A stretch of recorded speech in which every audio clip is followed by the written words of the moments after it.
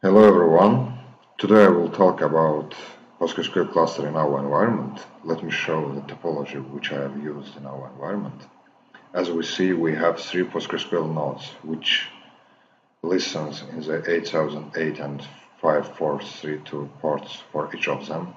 Actually, 5432 port is a PostgreSQL port and 8008 it's a Patroni API port. Patroni is a Python package I will talk about a little bit later. Let me explain topology. For each of nodes, I have used IP address in my background configuration files 10.1.42.141 and 42 and 43. Our backend servers communicates to our PostgreSQL cluster master server via high availability load balancer, which its IP address 10.1.42.233, which listens in the port 5000. I mean, our backend nodes communicate to this port to reach to the database. To prepare this environment with all configurations, you don't need to do anything else, just clone the repository which I showed in the topology and go inside needed folder and execute the command which I showed in the last line. I want to say a little bit about how proxy configuration. It is a how proxy configuration which I am reading last 8 lines from the configuration file. As we see, it is going to communicate with the Patroni API with the defined ports which I showed in my topology tool 8008 for each of PostgreSQL nodes. And to get status of the master node, if a master node will go down, it's automatically change status one of the slaves to the master, and it will be informed via Patroni API to the hub proxy. That's why our backend servers can't feel any downtime when one of the nodes will go down.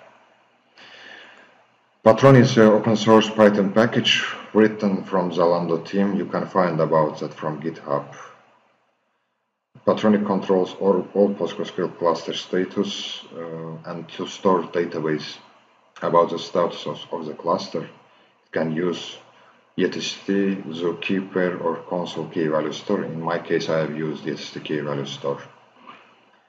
And if one node will go down, as I said before, Patroni automatically will change the status to the master from one of the slaves. And let me show the configuration which I have used. Actually, I am reading all log files from Patroni service output. Let me show system unit files which I prepared for ETCD cluster and Patroni.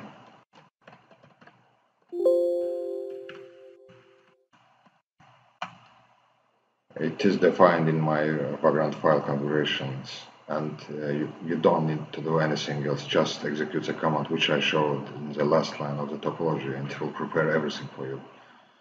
And it is a configuration for the Patroni tool. As we see, it's going to execute Patroni YAML file. Let me show it. Or even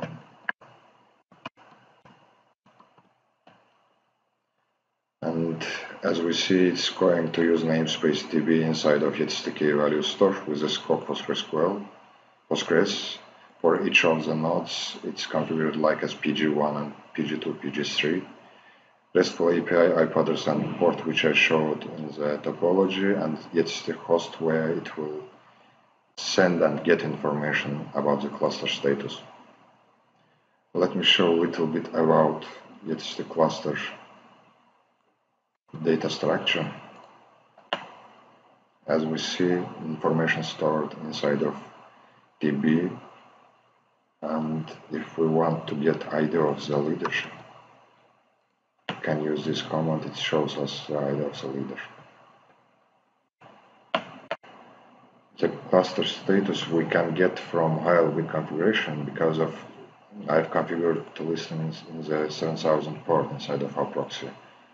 And if I press F1, as we see, PostgreSQL 3 for now, the master, and we can find this line from the log output. Yes, just look at this line. I'm leader with the log. If I will restart this node, can find from log output PostgreSQL 1 and 2 which one will be master. Yes, PostgreSQL 1 started to be like as master node, and slave, no action, it's following the leader. If I will press F5, it's a master node. And after some time when server will start, yeah, I will try to read log file output. As we see, it's waiting ETCD value store because of Patroni want to get information status of the master node and try to understand what status will be for the PostgreSQL 3 node. When ETCD value stored after actual 15 seconds, yes, it will start. Yes, as we see, it's a secondary node which following the leader. And actually that's it. We can check our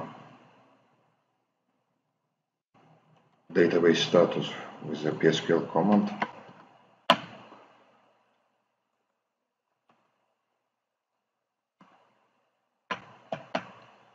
As we see, it's a database name which at the deployment time of the vagrant it's created automatically, and our database works fine.